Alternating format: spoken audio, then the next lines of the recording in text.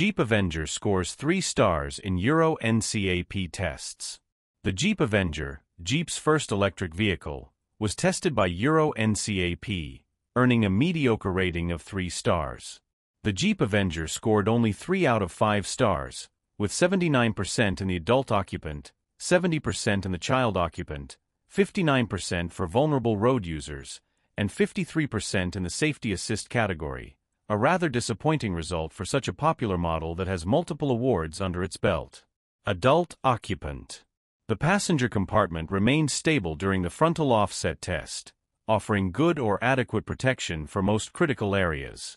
Jeep showed the Avenger provides good protection for occupants' knees and femurs, regardless of size or position. However, rear passenger chest protection was rated as marginal in the full-width rigid barrier test. Side impact tests showed good protection for all body regions, scoring maximum points.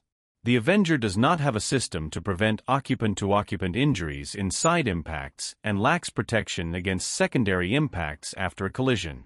Child Occupant. In frontal tests, protection for 6 and 10-year-old dummies was good or adequate. However, chest protection for the 10-year-old dummy in the side barrier test was rated as poor. A penalty was applied after the 6-year-old dummy's head contacted the 10-year-old dummy's arm. The car lacks a child presence detection system, and the manual advises that universal child restraints are not suitable for the rear center seat. Vulnerable road users. Head protection for pedestrians and cyclists was generally good, except for poor results on the windscreen pillars. Pelvis protection scored well, while knee and tibia protection was mostly good. The AEB system can respond to pedestrians and cyclists, but performance was marginal in some tests.